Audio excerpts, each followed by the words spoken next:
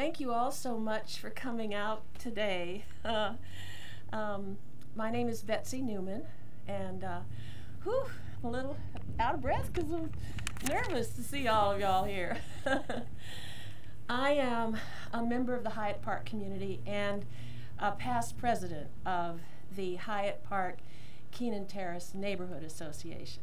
And I know it feels like winter today, but today is actually the first day of spring, so yay, a great day to be in the park. Well, I'd like to start off by welcoming some of our distinguished guests. Mrs. Victoria Dozier, the wife of John Dozier, the new president of Columbia College. And Mr. Henry Simons, assistant city manager of the city of Columbia. Thank you for being here. So, to start us off, our councilwoman, Ms. Tina Herbert, is going to make a few remarks.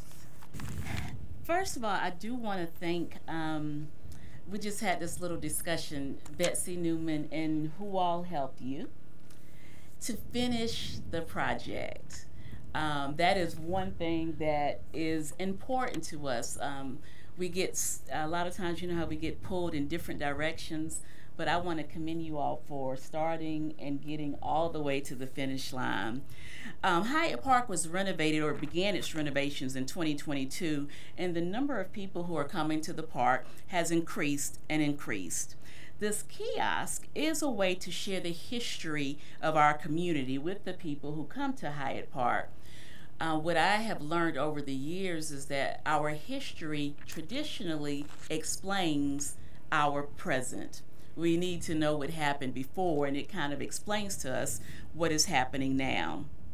Many city and state leaders have emerged from this community, the Eau Claire community, including I. D. Quincy Newman, the first African American to serve in the South Carolina State Legislature since Reconstruction. Luther Batiste, who, along with E.W. Cromartie, became one of the first two African Americans elected to Columbia City Council, and also Benjamin Mack, who served as the state field secretary for the Southern Christian Leadership Conference in South Carolina, and many others. The Eau Claire community is arguably one of the most diverse communities in the city and deserves to be celebrated. And I am appreciative of what we're going to do today. I don't want to give all the names, but the folks that we're going to highlight today with this kiosk. Thank you. Well, good morning, everyone. Thank you all for attending. First before I say anything, I just want to thank the City of Columbia, Richland County Conservation Commission, our current staff here at Hyatt Park, Betsy Newman for leading this effort, Richland Library for helping us draft the history of the park, and Ellen Fishburne Triplett, who helped us design this kiosk. I want to thank you all for leading this effort and for providing funding and support to get this project done.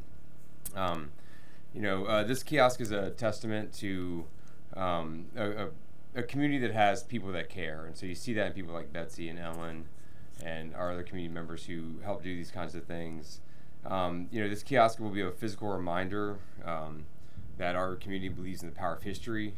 When we were at Lincoln Park the other day for a dedication of a history marker the City of Columbia helped put up with State Archives, Dr. Bobby Donaldson was there and was talking to us about the importance of our responsibility for remembering the past and understanding the past. And as Tina just said, that helps us contextualize our present now. Our community here in Eau Claire, also as Tina was saying, is diverse. It's really tracked the progress of America from segregation to integration and white flight.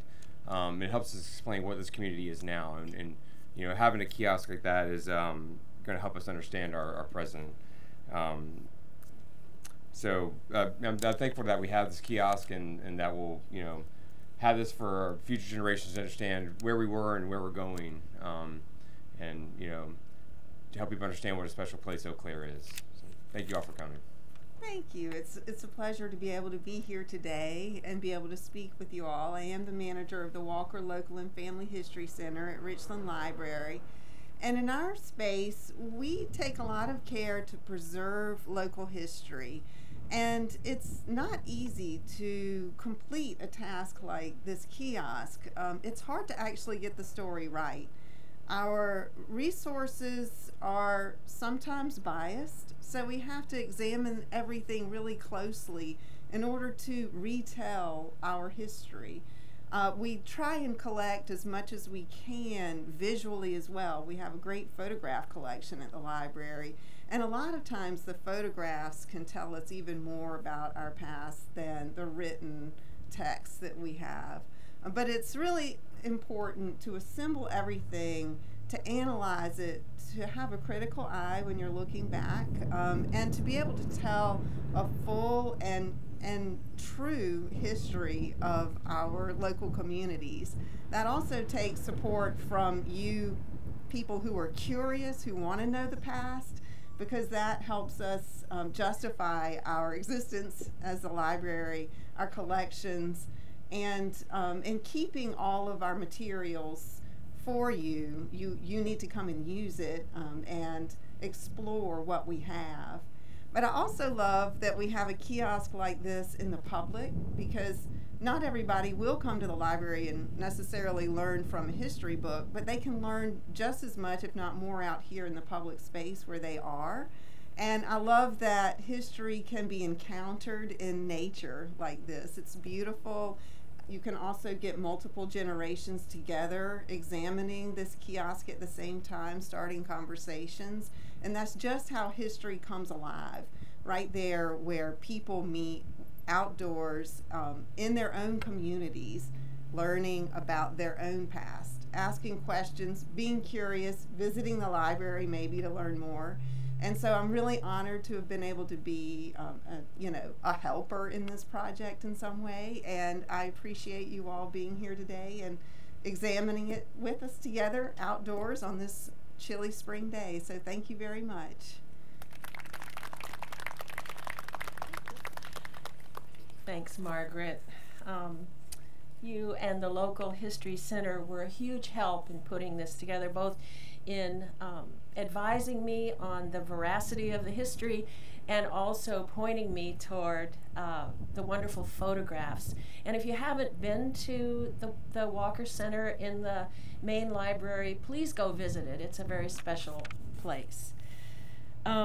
So, as Margaret pointed out, local history matters. And in fact, I got the idea for this kiosk in a place where I was a local for 20 years, New York City. I was there a few years ago, and I was walking in Central Park, and I saw a kiosk like this that commemorates Seneca Village.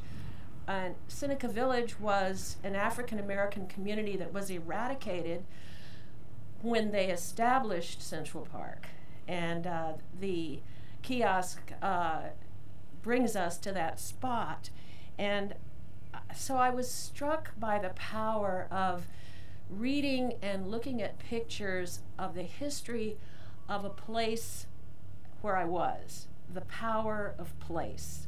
And so I thought it would be a great idea to document our community's history here in the park, where anybody walking by could engage with it. When Columbia was founded, where we're all sitting right now was just woods and farms. Developers connected the area to the city with trolleys, then segregated those cars, and as Ty mentioned, established a park not far from here, Lincoln Park, for the use of African Americans. Hyatt Park featured a casino, a bowling alley, a theater, and even a zoo. And the developer, Frederick Hyatt, called his new development Eau Claire, for all the beautiful streams that ran through the community. During World War I, this was a campground for soldiers that predated and kind of led to the formation of Fort Jackson. During the 1960s, many black citizens who were displaced from downtown by urban renewal established new neighborhoods here in Eau Claire and beyond. There's a lot more. I'm not going to go through the whole history, but I hope you'll take a few minutes to read about it today and then any other time that you're wandering through the park. So our community has not been displaced. It is thriving and growing. And I hope that a better understanding of its history will add to its vitality. The neighborhood that began as a segregated suburb of Columbia is now, as Councilwoman Herbert mentioned, arguably the most diverse in the city. I brought the idea of celebrating our history with a kiosk to our neighborhood association and the City of Columbia Department of Parks and Recreation, and everyone supported the idea of my writing a proposal to the Richland County Conservation Commission.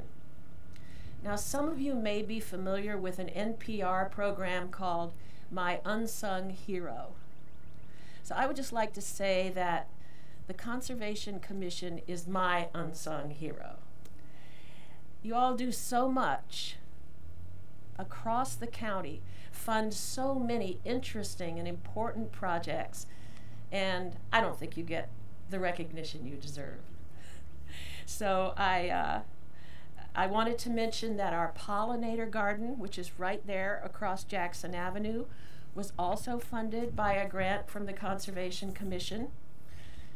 And I want to especially thank John McKenzie for his help in getting me through the process of the grant and holding my hand while I filled out all those forms and reports. So thank you, John, and John Grego. I also want to thank the Department of Parks and Recreation for their support and for the beautiful renovation of our park, including the daylighting of the stream.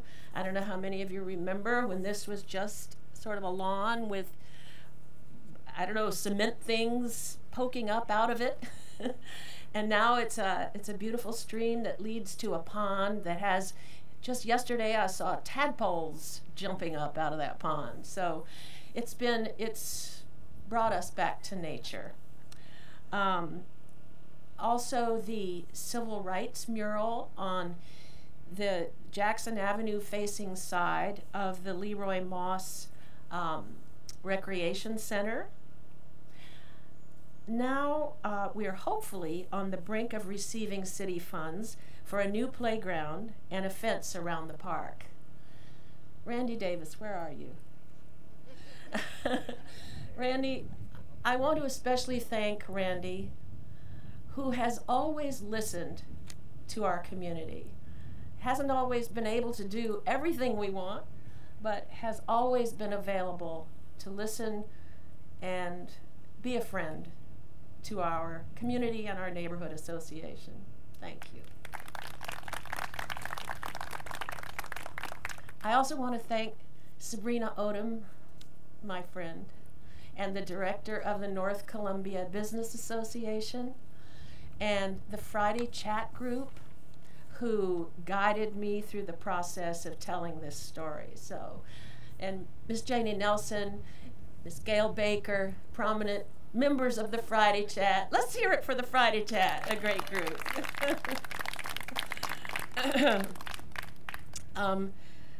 I also wanted to thank our young people who are featured on the kiosk, Calvin Williams and Sammy Munson and Mimi Draft, who wasn't able to be here today. But thanks to you for sharing your thoughts about the future. And that's how we wrapped up the kiosk, is with these young people and their thoughts about the future. Finally, my great thanks to Ellen Fishburne, my collaborator and the designer of the kiosk.